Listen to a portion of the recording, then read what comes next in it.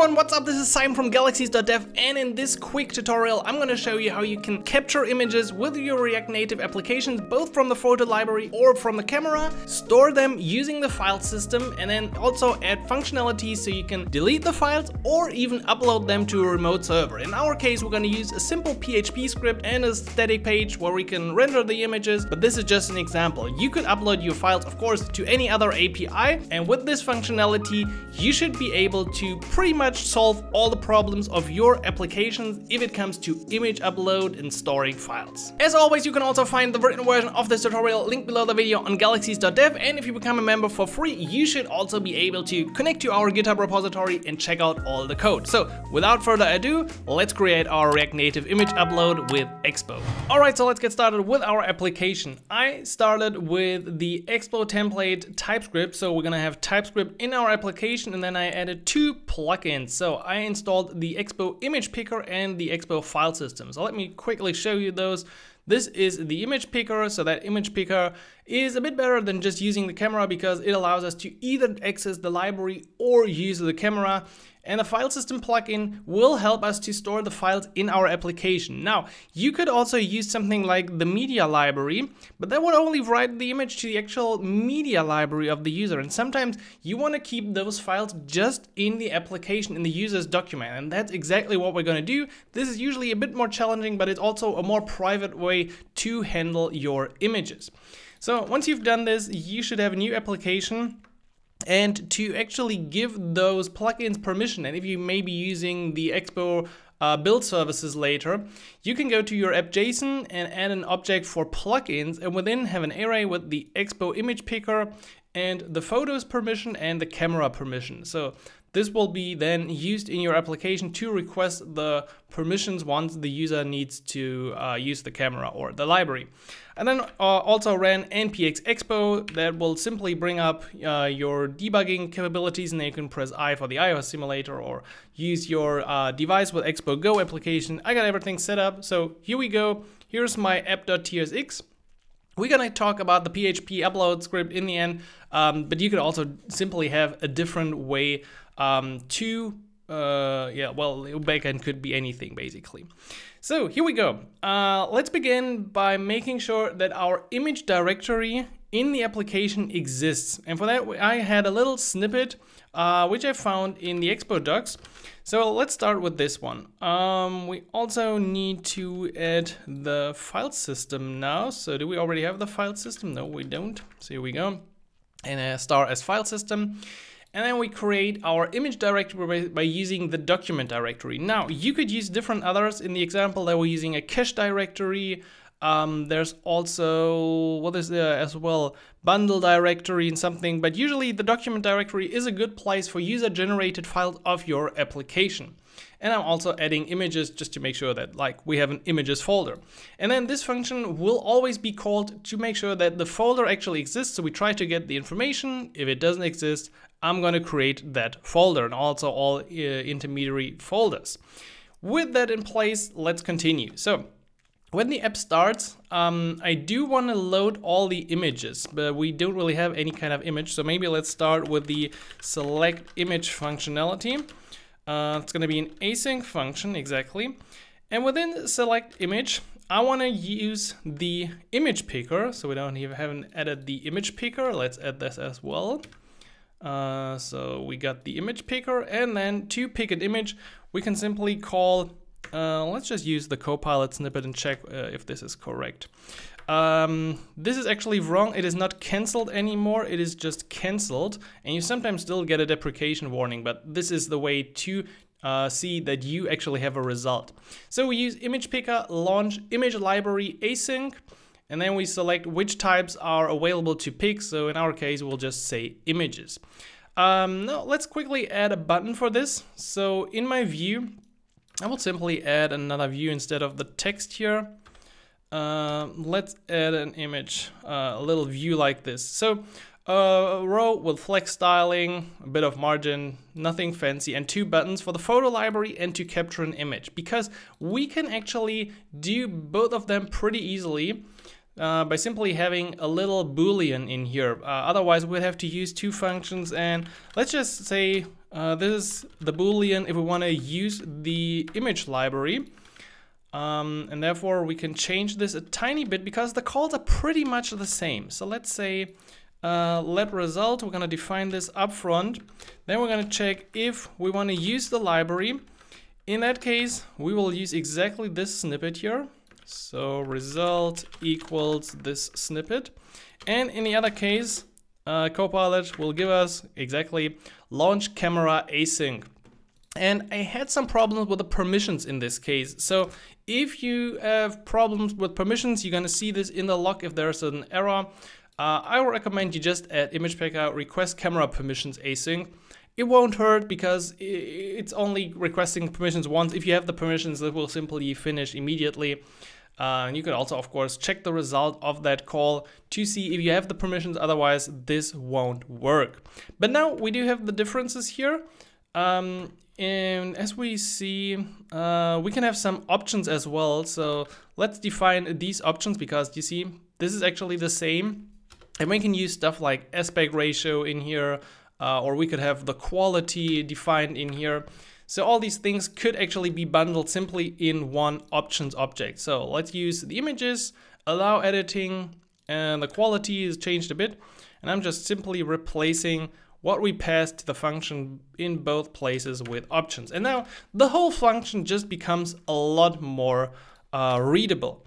At this point, let's just log out result.assets at the position 0 URI. This is where we got the actual URI of the file. So let's try this out on our simulator. The capture image won't work here because it's a simulator, but photo library should actually use.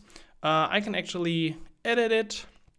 I can pick it, and we see we got a URI to a file. Perfect. This is all you need. This is actually a good start. Can I do the same on my device? Yeah, I should be able to do this. So here's my device. I can just snap a picture, use that photo, and then probably I'm gonna see another log in the logs. Cool. So at this point, we need to save our image. So let's create a function to save the image. Const save image. It's gonna be an async function as well, to which we pass our URI. So that means save image with our URI result at that point. Now, as I said before, I want to make sure that my folder exists. So I'm going to call ensure directory exists. Then this is kind of optional, but I will do just a new file name. Let's use file name equals new date get time plus JPEG. Because otherwise the file names are actually like, if you just split up the URL or the URI, you're gonna see this would be the name of the file. And I just kind of want to have a bit more readable file. We could also have like an input for the file, but actually, does anybody care about the name of a file anymore? I don't know. So our destination will be my image directory, which we defined up here. So document directory / images / the name of our file. And with that in place, we can use the FIlesystem plugin, which we installed before, to copy from our URI to our destination. And that should create our file in the best case. Now, as we do this, we also want to add this to an array of images. So let's add a state here. Loading, yeah, loading can't hurt as well. And once we copied over the file, we're gonna add this to our images using all the images we currently have, and then also add the new image. And this already gives you a little spoiler to what we're gonna do. Of course, we can also load the images right here if we're using use effect. I could either do it like this. No, I actually want to do this in a different way, Copilot. So making sure I got the empty array here, and I'm gonna add a new function, load images. In which I'm gonna, first of all, yeah, that's mostly correct. But I also want to ensure that the directory exists up front. So await this and that, close the function, and make sure that we call load images in here. Okay, so on startup, we want to load the images. We check that the directory exists or we create it. Then we grab the files. And if the files.length is bigger than 0, we're gonna add all the images to our images array by mapping the files and attaching the image directory in front, because otherwise you just had this relative URL, and by adding our image directory in front of it, we have the absolute URL. And at that point, well, we don't really need loading.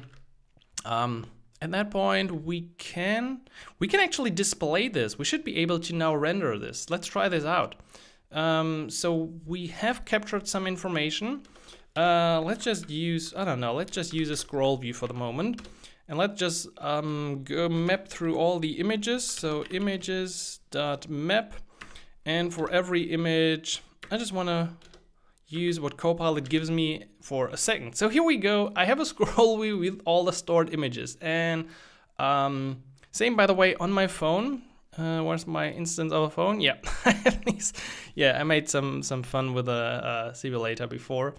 So these are the stored images that we are now already loading. And whenever we capture something new, it will be added to this list. And with that in place, we can now build out the rest of the functionality, which is to upload and delete those images. So the capturing and the storing of images and the representation does work. We can confirm that, and you should also confirm this at this point. And so now we can do this in a bit different way. So let's say we're gonna have a little text here for my images, and then we're gonna render a flat list below this. Now, if you've used a flat list before, you know that you usually need a function to render the different items. We first of all need to pass in the data. We don't really need a key extractor today. We only need that render item, and we're gonna do our own function. Thank you for the completion, Copilot. That was more than I required. So our render item function will be our own function. So let's call this render item. This function will get an item, exactly. And I want to represent, or I want to show the name of that item. So the name of the image and also the image itself. If I just do it like this and then pass in render item here, I assume, yeah, it already would work just like this. Not too bad, but that's not really what I want to do. So I want to get the file name. So I'm going to split the URL, and then I'm going to add a few more things to the view. So what I want to see here is some ionicons that we can easily import from the export vector icons. So let's add this at the top, the ionicons import for vector icons. And then we're going to attach two functions. One will be the upload, second will be to delete an image. And we haven't added those functions yet, but they are actually pretty easy to implement, especially delete image. Deleting the image is just checking once again, or actually we don't really need to check for the file system, because at that point we should have it. We just need to call delete async with a URI and then filter out our image. The upload image is a bit more complicated. So this is actually the funny and interesting part we're gonna have to talk about. So we have 3 images. I could of course add another one just like this, and it will be added to my list. Now, how do I upload this anywhere? To understand how our upload in this scenario works, let me quickly show you the PHP script I created. Now, I'm far from a PHP expert. Actually, I don't know anything about PHP, but I had this script which works pretty great. You could also create this with Copilot, I guess. So this will just use a file and move an uploaded file from the upload into an uploads folder. So next to those scripts, make an uploads folder, and also I do have an index PHP which scans my uploads folder and renders some stuff. So here is an HTML which I deployed using MEMP. So if you don't know, you can easily use MEMP, and under htdocs you can then have your index PHP, the upload, or it could be in a subfolder, or you could use XAMPP, or you could actually use any other kind of web server. This is just really just an example of how this could work. So you don't really need to put this in your React Native folder. You need to put this in your web hosting or wherever you have a server. But this will be used for our testing, and I'm going to use my local IP to upload files. So if I now want to upload any of these files, I'm going to first of all set my uploading or set loading to true. And then I'm gonna call the FIlesystem plugin, because the FIlesystem plugin actually gives us a way to upload a file using an async request. I wanna use the HTTP method post. The upload type should be multipart, and my file name in my scenario is file. This might be different for your API, just be aware of that. And also I'm gonna set my loading back to false. Now, this is of course the wrong URL. In my case, what I wanna use as the URL would be this. So, my IP, this is usually using port 8888. If you're using MEMP or XAMPP, and then upload PHP. Or it could be your Node API, or it could be any other API. The thing is, FIlesystem upload async just needs the URL to the remote URL where the file will be sent, and the local URI of the file. And that's all we need, including a few options to upload that file. Now, while we're uploading, let's also render a little loading here. So I found this nice little gem, by the way. This is using a view with a style sheet absolute fill, which just fills it, and we see it shows this nice little loading indicator. So my loading in the beginning should actually be false when the page loads. So there we go. And at this point we are ready. So here's my server, no image yet. Let's try and upload some of these. Oh, that was a very short upload. And it appears in here. And now I can also use my application and upload this one. This might take a bit longer, but voila, there we go. Or I could also upload my Clash of Clans styling, and the file is here. So we do have the file name based on the date it was created, and all the files are now as well in the uploads directory here of my server. So that means we are now able to basically, or let me try this, how fast this works. So we have nothing. Let's capture an image. I'm capturing this image. I'm zooming into it, I'm using it, it shows up, I upload it, and it's here. This is how fast we can do upload. I can of course also remove all of them and they would be gone from my application. And this is pretty much all you need to know about uploading. So it's really just about using the URI, writing the URI to the file system when we got the images using save image. So using copy async from one URI to a destination.